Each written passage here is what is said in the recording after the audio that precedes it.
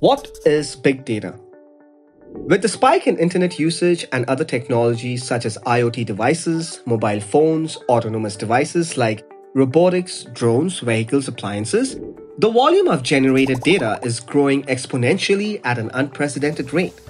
This constant increase in the amount of data generated has led to the emergence of big data. So, what is big data? Let's keep it simple. Big data refers to a collection of data that is so huge and complex that none of the traditional data management tools are able to store it or process it efficiently. Now, you know that big data involves lots of data, but have you ever stopped to think about just how big is big data? According to Forbes, there are 2.5 quintillion bytes of data created every day. Now, you might be wondering how big data tools manage to handle such a huge amount of data. When Netflix offers you personalized recommendations from its library of thousands of movies and TV shows, that's big data at work.